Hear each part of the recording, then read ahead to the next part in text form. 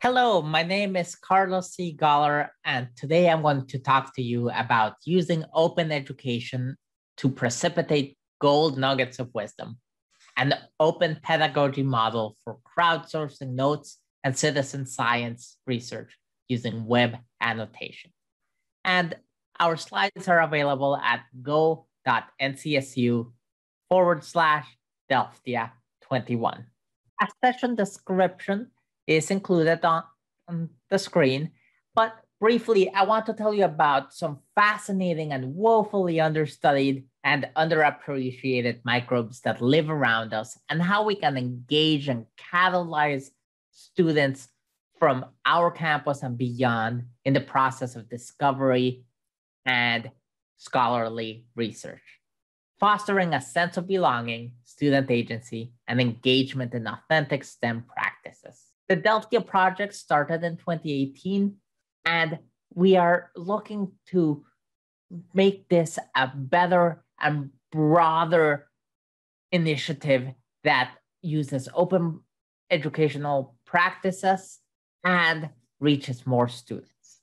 The session goals are to describe how a virtual undergraduate research experience combining citizen science and open pedagogy can connect large enrollment introductory courses with upper division lab-based modules.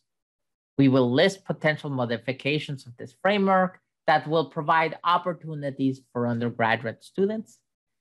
And we aim to design potential modifications of the Delftia Project that can leverage open educational resources, citizen science, and student engagement.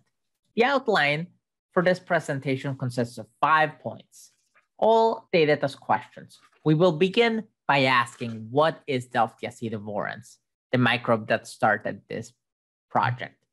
Then we will talk about the Delftia Project and how it transitioned during the pandemic.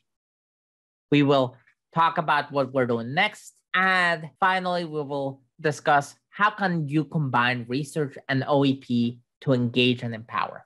And the icon over here by Luis Prado from the Noun Project is people panning for gold. And that's what we were doing by searching for nuggets of wisdom during the pandemic. I teach molecular biology courses, including high throughput discovery, metagenomics, yeast metabolic engineering, and biotechnology and sustainability. As a microbiologist, I'm really interested in microbial communities and how to harness their power. And as an educator, I want to co-create with learners and learn with them. And an example of that is a WordPress site for the BIT 477 577 metagenomics course that enrolls undergraduate and graduate students. And we use sequencing, genomic sequencing, to learn about the microbial communities around us. And students produce podcasts, tutorials, and crowdsourced notes to learn together and share the information. And you can access that webpage at the short link provided on the screen. We will begin with what is Delftia acidovorans, and a picture of it is shown on the right here. Delftia acidovorans is a microbe that is ubiquitous, found in soil, water, and on some surfaces in homes and buildings. We found it as part of a course taught in the fall of 2013, the first offering of my metagenomics course, and a participant had it in their kitchen sink. I was intrigued because this microbe that I had never heard about is able to take liquid gold and precipitate it out in gold nanoparticles. A miniature alchemist. It became the focus of the course. Where is Delftia acidovorans in the microbial communities in this environment or this other environment?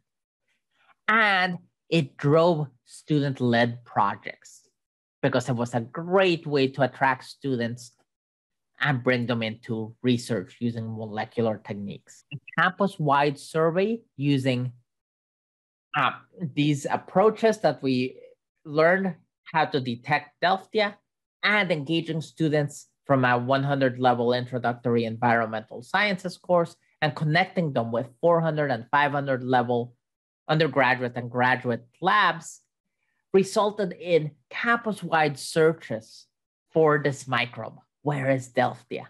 And we published last year a peer J paper describing that, where the first author was Noah Riley, an undergraduate. Several NC State University library staff helped with this project, and the Wolfpack Challenge, Where is Delftia, from 2018, has continued ever since. So what is the Delftia Project? We want to learn all about Delftia. It's usually driven by student projects, and we're a community of scholars learning about this and other microbes. And our hub is a web page where students contribute to a blog, share resources and tips, and learn about Delftia acidovorans and other microbes with unique abilities. It's an exciting way to connect and share knowledge. And the link to that site is provided here, as well as a video that was produced by students. So how did the Delftia project continue remotely last year? Well, we wanted to share research in an open and accessible way. And Lauren Ramillo, an undergraduate, and several others decided to revamp the website and bring the Alchemy blog into a new realm by having student contributors, managers, editors, and leaders using hypotheses to annotate articles, Wiki EDU to learn about scholarly practices, and interacting with scientists made the blog a really active site and engaged with others. So what did they do? They used hypotheses to annotate texts. They took the Wiki EDU course, and this is a group of 12 to 16 undergraduate student volunteers. They came up with a way of classifying articles based on tags they came up with and areas of research. And then they would dedicate 2 or 3 weeks to a topic, have different teams annotate texts, and then summarize in blog posts. And at the end of the summer, they edited close to 7 Wikipedia pages on Delftia acidovorans. They went one step beyond. They started analyzing the texts, their blog posts, the Wiki EDU texts they edited, and learned about reading scores and the number of references and connections added. So the Delftia project catalyzes research on the microbe Delftia acidovorans through crowdsourcing and open educational resources. What's really important is that undergraduates contribute to scholarly research using web annotation and publication tools to engage the public. So what started as a series of lab experiments in an upper division course in this lab, in this building on our beautiful campus, has taken off and expanded. So what are we doing next? We want to follow our curiosity, and that's the curiosity of others and students, and create. And we have several questions. How can we learn and grow together? What can you share with the community? How can you be part of the community? And what questions do you have that we can answer together? So as a group, we have web pages for the different courses I teach, and I'm developing a 200-level blended course with online sessions and lab-based experiments.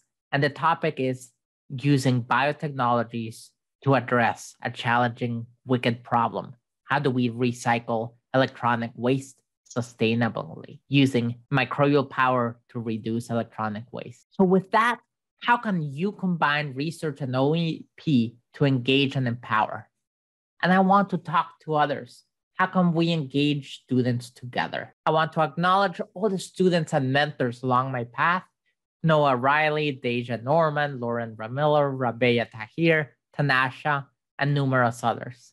I was supported by the North Carolina State University Biotechnology Teaching Program, and the course images were created by me using Canva. The NC State University photographs are from the NC State Pack Pics, and icons were purchased from the Noun Project and recolored. And thank you, and I hope we can do something together.